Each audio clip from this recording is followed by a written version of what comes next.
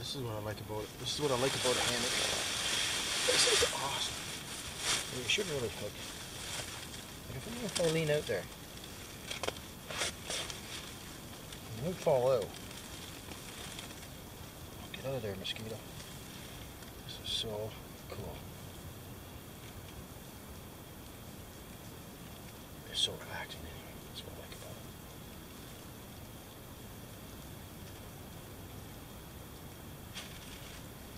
Plus, I like the quick setup. Oh yeah, quick setup. You can't even hear me because I'm not talking about it. I'm trying to be quiet because there's another camper down there somewhere.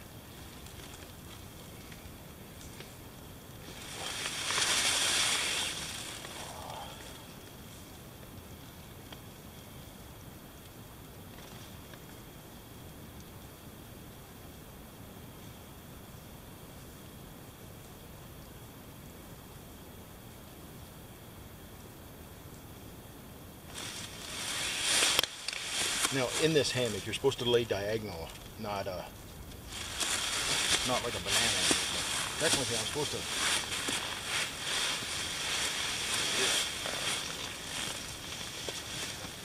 I don't know if you can see that.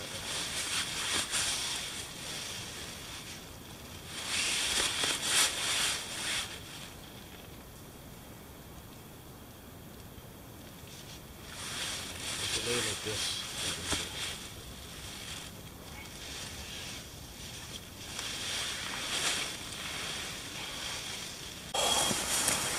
There you go. I'm a little closer now. There you go. So usually I'll do this up. I mean the mosquitoes are out, but at night, oh man. Oh yeah, I don't want to get mosquitoes in here. There's a lot of freaking caterpillars around. It's crazy. Scratch here.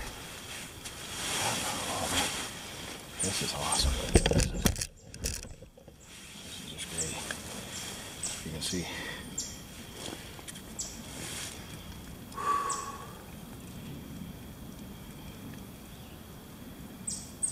The one thing is my bag is on the tree, so that's why I have all these little things hanging in here. You know, got my phone, light. How you can see that? You know.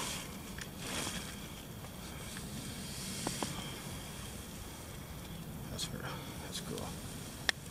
You just gotta watch it when you're getting in and out of this. You'll bump your head on stuff. That's all. But other than that, once you these little baggies on here for stuff, but yeah, it's pretty cool. Oh man.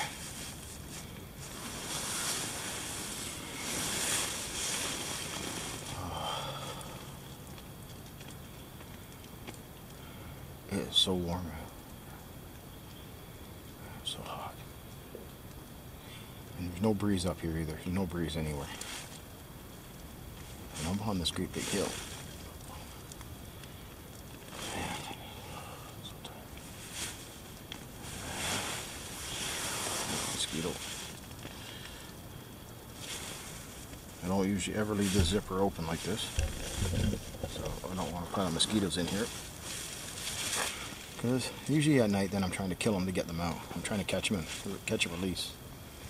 Catch and release them because I don't want to smear all their, squash them in here on the netting. Oh, it's just a mess. It's just a mess. Gotta do this so you can see me.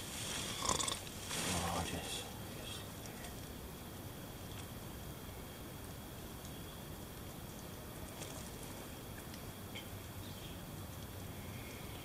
And I should hook a paracord to the other zipper, which I never done yet. Because right now, this one's easy to grab. Well, the other one, it's way down there, so I have to get up and I'm kind of fighting to grab it. It gets past my feet already, and I can't But you got to kind of have it undone to get in here. You can't have this done up too much, or you're putting pressure on top of your netting.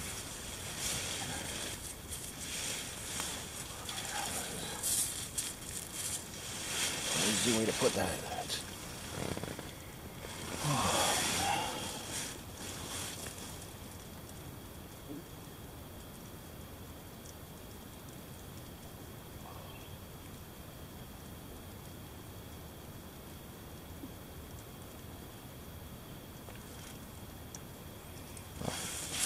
So I should have a nap since I'm here. Just a 20-minute nap.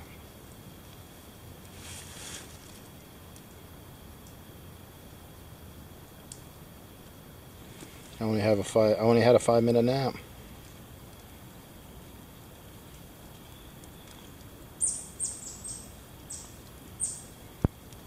I'm thinking about doing a different thing.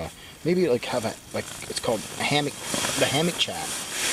Well, I'm just laying here chatting, and without mosquitoes. So this is the only way you're going to see me. Because if I do this, you can't see me. If I don't lay on that, it's not comfortable. I don't know if is that comfortable? That's not bad. I could do that. Yeah. So what can we do? The Hammock Chat. So YouTube. Yeah, let's talk about YouTube. So what other channels do you watch on YouTube besides outdoor channels? There has to be other ones, right?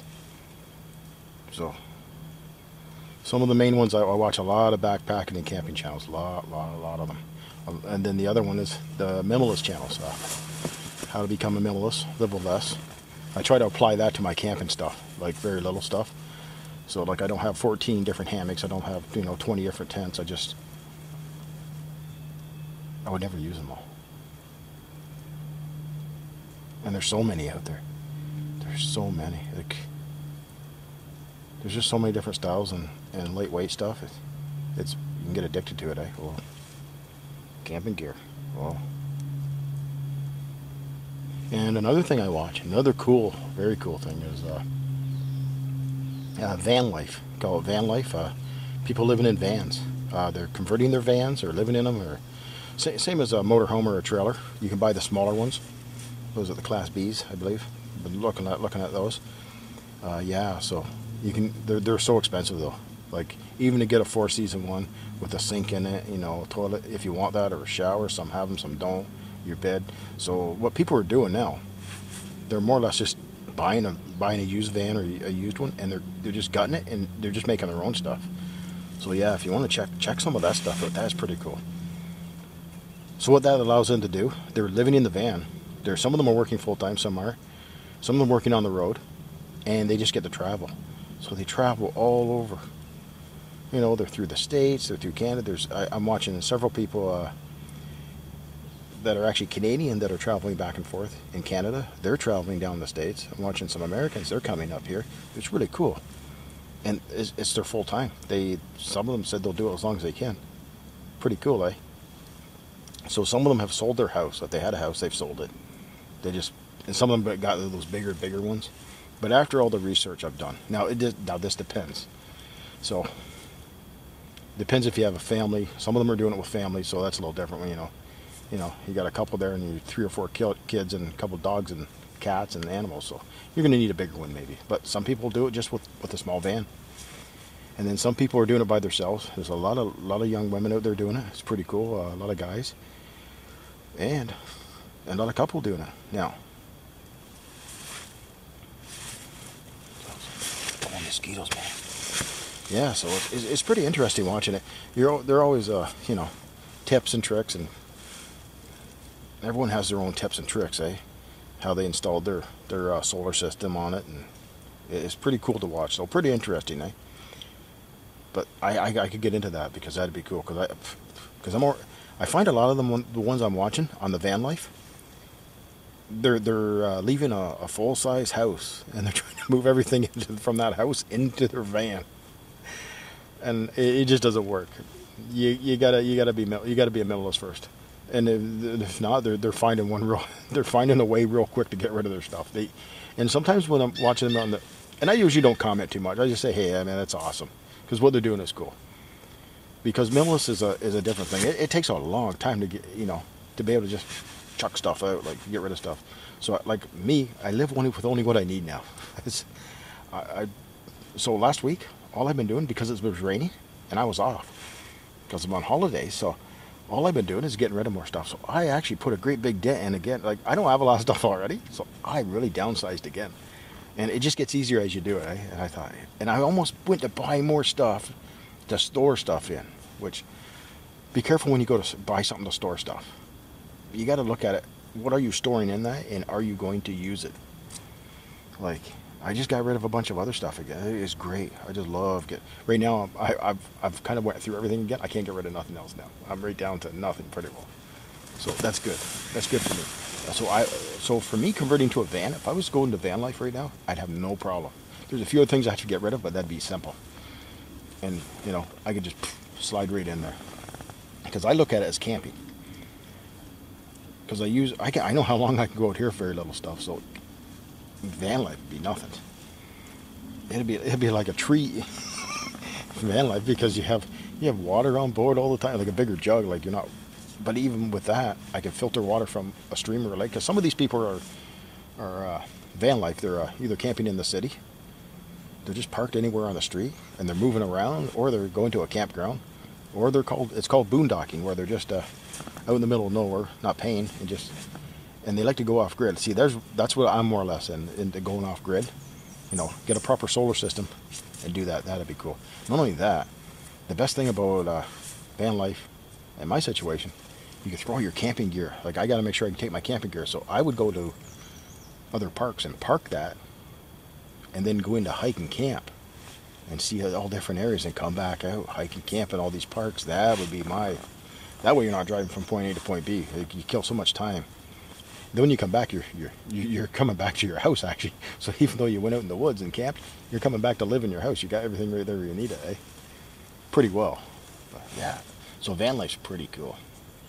But I would suggest anyone look up minimalist, living a minimalist lifestyle. Man, those freaking chipmunks sound like a great big giant animal out here. Yeah, so that's pretty cool, van life. Love it. Love to do that. It's not for everybody though. Like, even the minimalist thing isn't. That's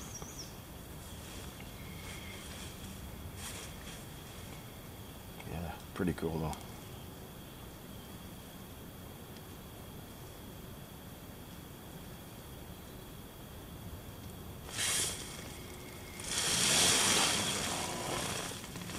I hear stuff behind me. Oh. This is so comfy. See, I would do van life. Park the van, then go put the hammock out right there. You just hang out in the hammock, sleep in the hammock, close the van up. I could do it. It could be done.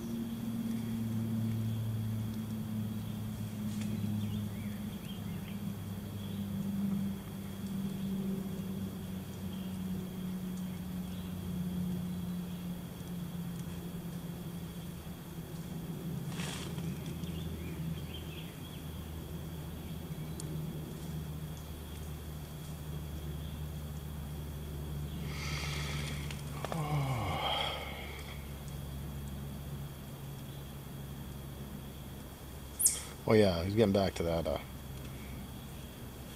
van life there, yeah, where couples do it, single guys do it. Now, me, I'm single, so for me to move into a van would be nothing. If you had to move somebody in there with it, you kind of both had to be on the same page on that, and that's where I watch a lot of these people where they decide to go in, and it works fine because van life is such a confined space. It's you're talking living in a van. So some people just use it to, you know, they're cooking in it, they got their stuff in there, they're sleeping there because their bed's there. Then they're out. He goes, some of them like get out and do a lot of outdoor stuff, so they're always out in nature, they're out. So, but to move around two people in there, and you'll hear some of them where they talk where it gets quite tight. But yeah, for me, now I'm single, so I would have no issues. Maybe just me in the van. But just thinking, even a van, like, even to bring, like, you both of you have to be on that whole minimalist thing right at the get-go, because you got your stuff here in there. And if you had someone else to bring their stuff. So if you both aren't on that whole... Now, some stuff you can use together, like a kettle or something, or the stove and dishes. You only need one of each pretty well, whatever you need. But then it's the clothes, and, you know, everyone has different needs of stuff. It's crazy. It's like, Yeah. But it could be done. It could be done. It is being done. Watch people do it all the time. It's crazy. It is nuts. The only challenge is in the winter. So it's, a lot of them have difficult in the winter. Because of they'll have a buddy heater or some kind of a heating system. Some of them put wood stoves in. They're called tiny wood stoves for tiny houses. They'll put those in. I see some of them will cut a hole in the roof and modify that, and they'll live in it all winter. Now that's crazy. But then again, I do winter camping. So for me, that's nothing. Where I'm out in the elements all the time, where they got a shelter around them with a wood stove in there. So to me, that's luxury. So me coming from backpacking into that would be, I would have no problem with that. Inside a shelter without it covered, without no wind, just that alone, with my down sleeping bag or something, I'd be fine. It's crazy. Like, I notice a lot of people, I'll watch van life, and a lot of people have a lot of stuff in there. I don't think they need it all. Like, they just jam their van full of stuff. It's like some of it's organized. Some of the people are dead on. They got every place. But then some of them open up a drawer, and they got so many dishes and stuff. It's like, what are you doing? You're by yourself. So when you're by yourself, you don't need 14 plates and 14 or 6 or 7 pots. I know some people like to cook, though, they said, and well, that's fine. But still, you can still get rid of some of that stuff. Someone's just thrown in there in a drawer. I was like, no, I couldn't do that. I'm too organized. I can't get that bug. Get the giant bug on my hammock. Yeah, I'm too organized for that. So that's kind of, yeah. I'm just rambling on again. Hammock Chat number 1. Maybe that's, yeah. Hammock Chat. The Hammock Chat. That's different. It's like Kevin Collins' fireside chat. He does fireside chats, I do hammock chats.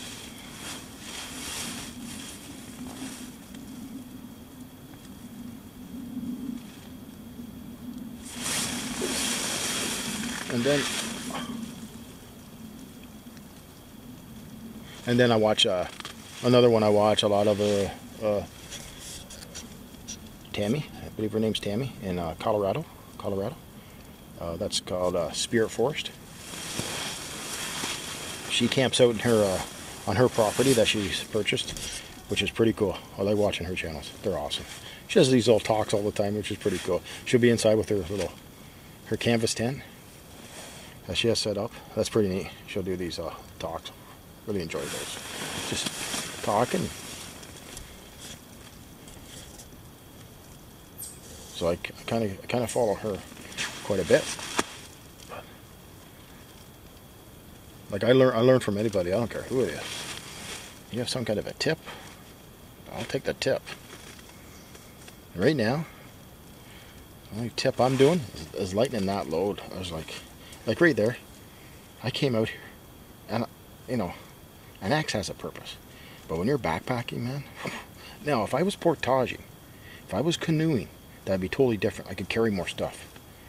Me carrying that, and then carry a big barrel with the food in it, be laughing. But when you're on foot by backpacking, man, oh, the weight in that, like portage is short little distances all the time. That's nothing. But hiking in here with all that, oh no. And even when I eat all that food, well, even if I do eat all that food didn't weigh that much. Well, I think there was 7 pounds. I don't know. Because usually I like it when I come in, I eat food, and I drink my water, and it's like, oh yeah, so when I go back out, I have less weight to carry. And sometimes I can tell, but this one here, I don't think I'm going to be able to tell. And when I pulled stuff out, I didn't know there's something in that packet's still heavy. I don't know. I carry an extra tarp in there too. There's always stuff I carry that's what if, eh? It's a what if. I have a larger tarp. Do I need it? I do not. I survived without it. I thought, well, no, I gotta have it just in case. I call it my winter tarp or my rain tarp. So if it was pouring down rain out here, I've learned that. But I've learned so if it was pouring down rain, I wouldn't have put this tarp up. Because this is a smaller tarp, I would have put the other one up. And it would cover more of an area, so then I could camp out right underneath my hammock. So everything would be laying underneath it. I'd be sitting right here. And be cooking with my little stove, everything, because everything else will be wet. So there is advantages to it, and it's lightweight, but like, everything adds up, right? Everything adds up. But everyone's camping. Everyone camps different, eh? Some people carry more, some people carry less. I don't know.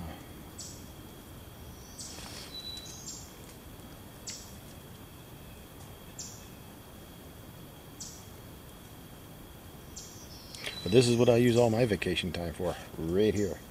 Camping. Outdoor stuff. Love it. Oh, love it. This is great. So tomorrow, yeah, we won't do it tonight yet. So tomorrow, I'd like to go up there to the other lake and we'll do some fishing. See if I can catch anything.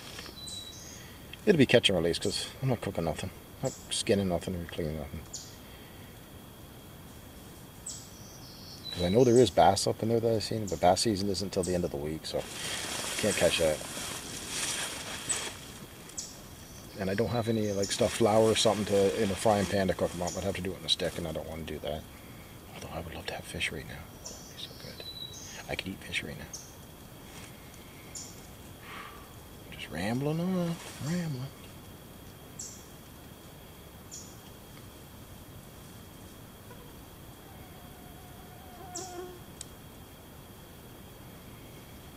Well, we'll check in again later. Later.